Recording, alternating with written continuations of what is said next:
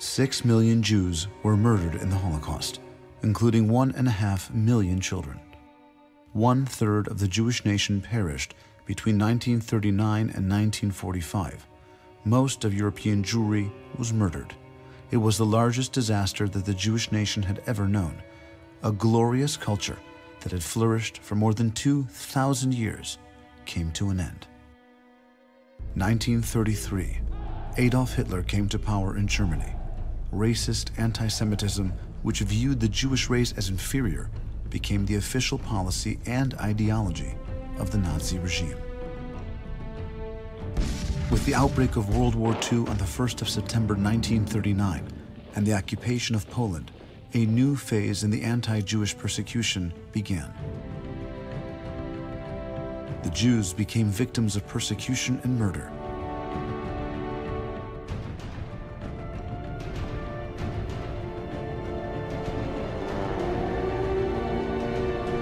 The invasion of the Soviet Union by the Germans on June 22, 1941, saw the beginning of the mass murder of Jews by shooting. By the end of 1941, 500,000 Jews had been murdered in the territory of the occupied Soviet Union. During the Holocaust, the attitude of most of the local population to the Jews, alongside whom they had lived for generations, was indifferent or hostile. Most people watched as their longtime neighbors were forced from their homes, deported or murdered. Some collaborated with the murderers. Many profited from stealing Jewish property. However, there was a small minority of people who showed extraordinary courage and upheld their moral values. These were the righteous among the nations. In contrast to those around them, these saviors saw the Jews as fellow human beings and felt a moral obligation toward them. One of the few Jews who were saved from the Holocaust was Emil Ziegel. Emil survived thanks to the help of a righteous among the nations from Georgia, Sergei Metrivelli.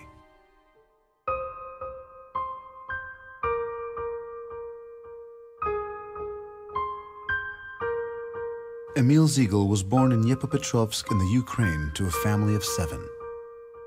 He was the son of Genrich and Yekaterina and the brother of Vera, Samuel, Moshe, and Nachum Ziegel. У нас дом был интернациональный. У папы было очень много друзей разных национальностей.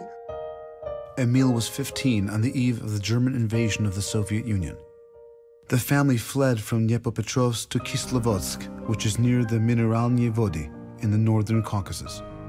Никто не мог представить, что немцы придут в Кавказские минеральные воды. Люди не могли представить. Значит, мы пошли на концерт. Джаз-оркестр Северо-Кавказского военного округа. Идем домой, а там милиция, НКВД. Пока мы были на концерте,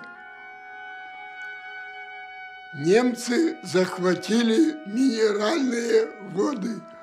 В городе никто ничего не знал. А это всего 75 километров. И папа говорит, сбегай и узнай, что творится. Встречаю мою однокатницу. Она от Миля, ты куда?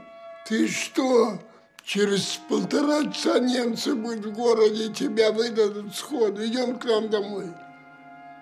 И она меня забрала домой. Больше я папу, маму не видел. Sergei Metrivelli, a winemaker by profession who worked in a wine shop owned by Emil's friend's father, risked his life to lead 6 people, 3 of whom were Jews, through the mountains to a safe haven. Among them was Emil. Он пришел и говорит, ночью, чтоб ты был готов, я за тобой зайду, тебя заберу. И Белла рассказывала мне, что тебя мы прячем и нас расстреляют. А было написано, кто прячет евреев, тоже будут расстреляны. И он пришел в эту ночь и меня забрал. Ни вещей у меня нет, дома живешь, ничего не, вот так, как стоял, так пошел. Меня взяли, спасибо. Спасибо, что взяли. А бояться было нечего.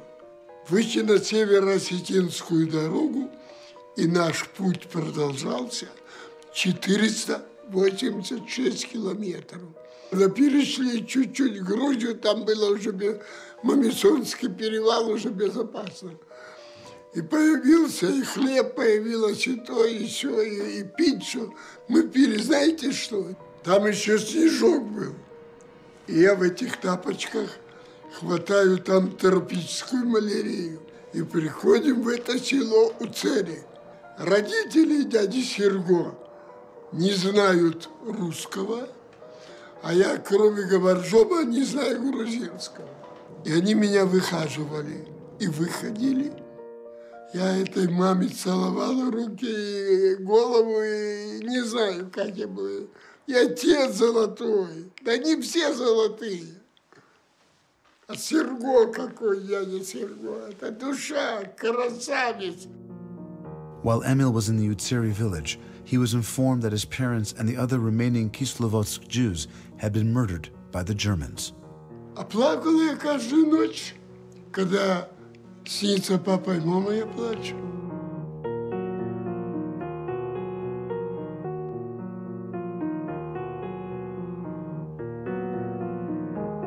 Emil's sister, the only member of the family to survive, received word that Emil had been murdered along with his parents.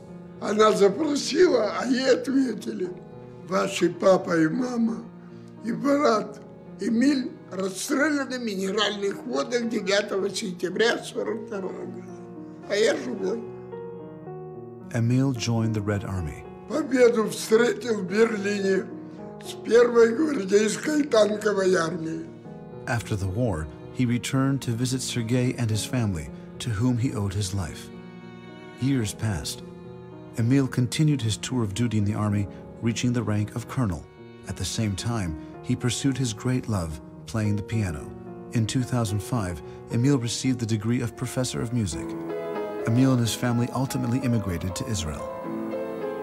In 2003, Emil contacted the Committee for the Righteous Among the Nations in Yad Vashem, requesting that they recognize Sergei Metrovelli as a righteous among the nations. In 2004, the committee awarded Sergei that status. Sergei's son Abel accepted the award for his father, who died in 1991, in a ceremony that took place in the very same concert hall where Emil and his father had been together for the very last time. Прекрасной фамилии Митревели. Желаю здоровья.